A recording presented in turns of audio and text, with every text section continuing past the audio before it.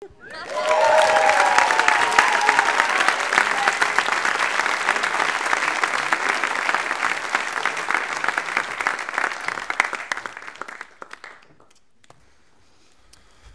first time we were ever in the paper, it came with this headline. And holy shit, it was embarrassing. Because who even thinks that? And who actually says it out loud to a journalist when saving the world by baking is not actually what you were trying to do? We just wanted to do a little bit of good in our own community.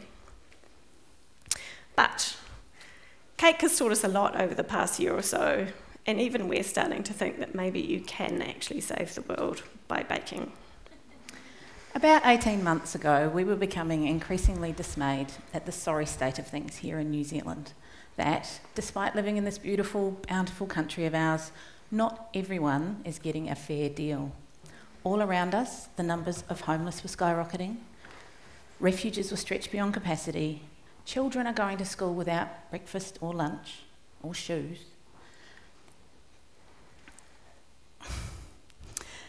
And support services everywhere are closing down despite increased demand due to lack of funding.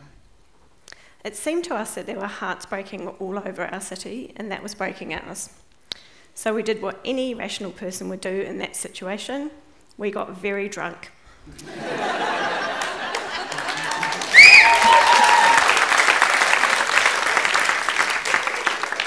On pink bubbly.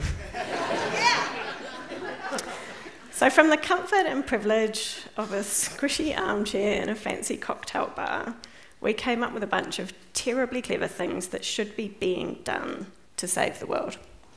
But unfortunately, that despairing feeling didn't actually go away, despite having dusted off our hangover. In fact, it got worse. So we couldn't lie in bed all day and mope and be all a bit miserable, so we decided to have a crack at changing our world with cake. And we started Good Bitches Baking, which is exactly what it says on the tin. We're a bunch of good people who just want to help others in our community, and there's no particular demographic for that. We range from age 7 to 70, students to retirees, stay-at-home dads to fancy lawyers. We're united in one thing, which is our belief in the power of kindness. We just happen to spread it around town in cakes. Every week, our good bitches bake a treat in their own home. It's collected and delivered to organisations that support people having a difficult time. We deliver to places like hospice and refuge, to soup kitchens, shelters and halfway houses. We deliver to people who are enduring sadness or illness, or people suffering from violence or poverty or even homelessness. And we don't judge why they're in that situation. We just want to show them some kindness and to let them know that somebody cares. We call it giving people one moment of sweetness in an otherwise shitty day. The thing is, most people are good bitches at heart. Most people want to help out the less fortunate and look after those in their community. But it's really hard to know how, or it can be confronting or even intimidating to do something on your own. Or it's hard to just get started. And Good Bitches Baking is made for people like that, for people who just want to know how to help others in their community. And bloody hell, it turns out there are quite a lot of people exactly like that out there.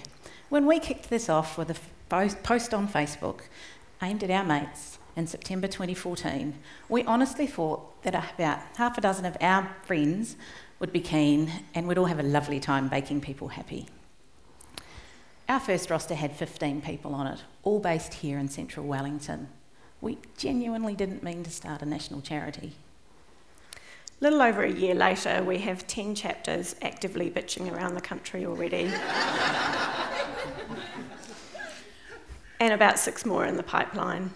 We have about 600 volunteers, and we lost count a little while ago, but we think it adds up to about 60,000 moments of happiness for Kiwis having a really bad day.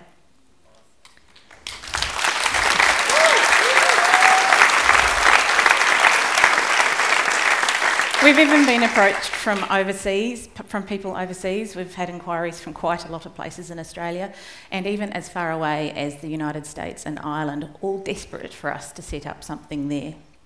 So the growth has been startling, and for us personally, at times overwhelming, especially at a time when volunteering is declining and people complain of compassion fatigue.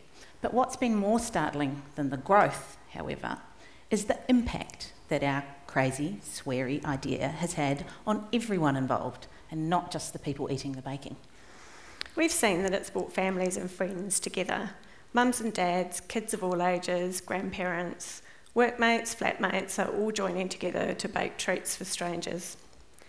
Kids are learning about charity by using their own hands in their own home to bake something delicious, not eat it, and give it away. And through this, they're learning about the world beyond their often really sheltered doors by learning about the places that their baking goes to. Some of our bitches have told us about the really hard and sadly necessary conversations that they've had to have with their young sons and daughters to explain what a women's refuge is for. There's this story that one of our bitches told us recently. She has 2 nearly teenage daughters, and her mum, their grandma, was gravely ill with cancer, and it looked like she needed to go to hospice in the not too distant future. Now, those girls regularly helped our good bitch with her bitching duties, and they loved it. I think one of the main reasons they loved it is they were allowed to swear. One week they were rostered on to deliver to their local hospice. The girls were terrified. They were flat out refused to go. They didn't want to go to this big, scary place where people like Grandma go to die. But she took them anyway, and they had a really good look around the grounds and looked at the lovely gardens and the beautiful rooms and the groups of families having a nice time together. And afterwards they said to their mum, "It's okay, Mum, I'm not so worried about Grandma anymore. I know that if she has to go to a beautiful place like hospice, she's going to be really well cared for." Now, that experience played a really important role in helping those girls come to terms with their grief. From talking to hundreds of volunteers, recipients and support organisations, we've realised that the impact of Good Bitches baking is largely the same for everyone involved, regardless of whether they're baking or eating. And that is, they feel more compassion, they feel more connected to their community, they feel less helpless, and they feel less alone. And we think it boils down to 2 very fundamental things: home and hope. Now, home is something I'm going to assume everybody listening to this today is lucky enough to take for granted. It means security and belonging. One of the most consistent factors linking our wide range of recipients is that for a whole bunch of different reasons, in that moment, they're lacking a home. Some people are away from home for cancer treatment. Others are not welcome at home because of addiction or mental illness. Young girls are asked to leave because they're pregnant. And for some, home simply isn't safe. And others don't even have a home at all. What has surprised us is that something as basic as a chocolate cake can give people back a little bit of the sense of home that they're lacking at that time, and that the benefits of this extend well beyond just that person feeling cared about.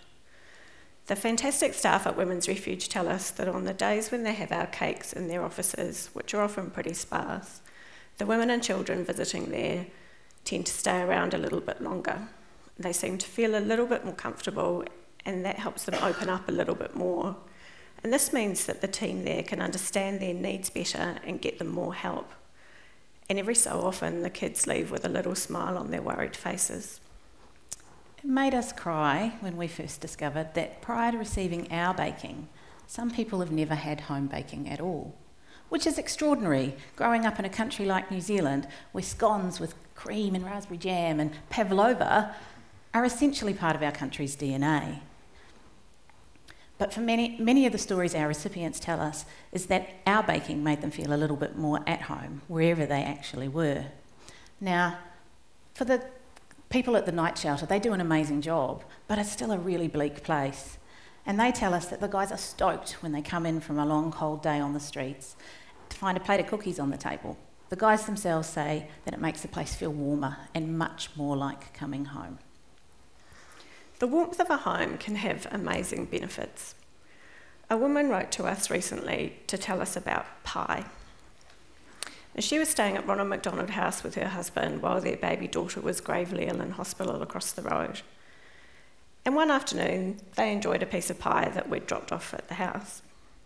Later that night, she was over on the ward and he was at the house, and he texted her to say that there was one piece left and he was eating it.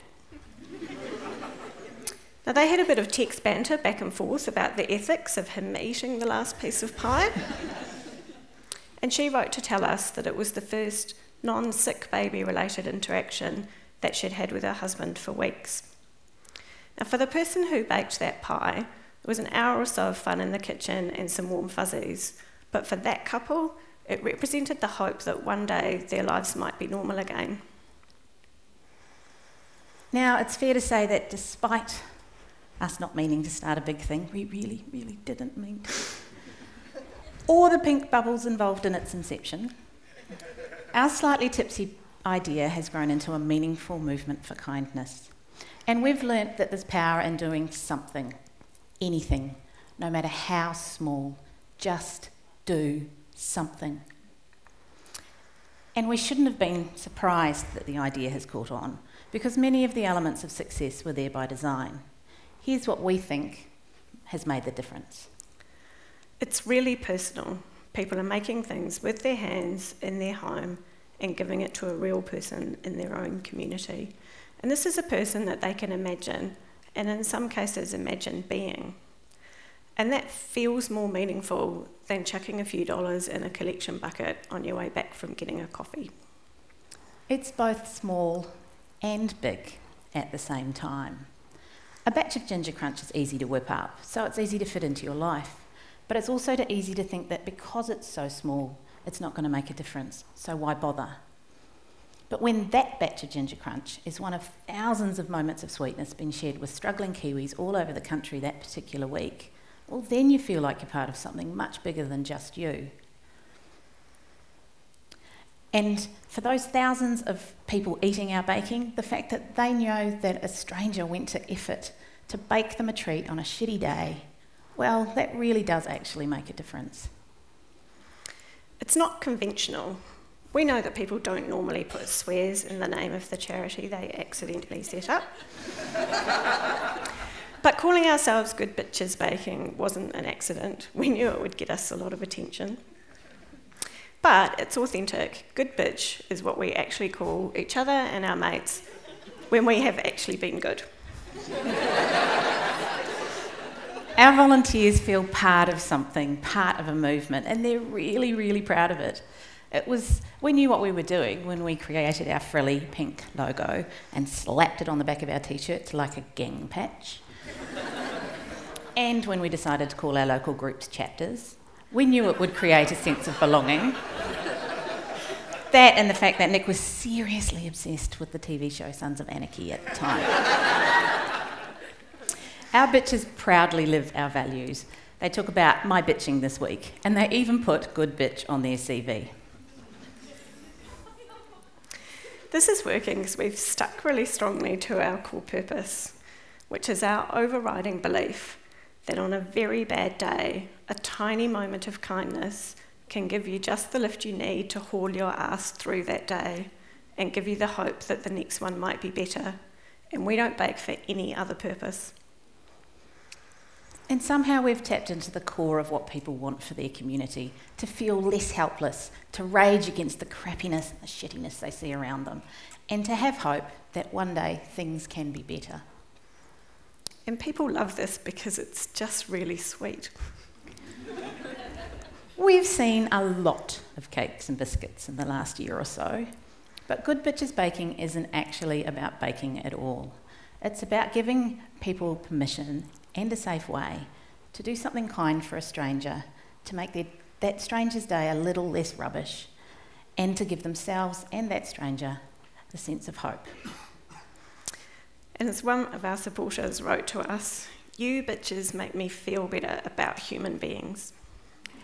Now, we really do get that you can't actually save the world with baking. And that not everyone's going to get drunk and accidentally start a charity. But what we now know is that whoever you are, wherever you are, you can bake things better. Thank you.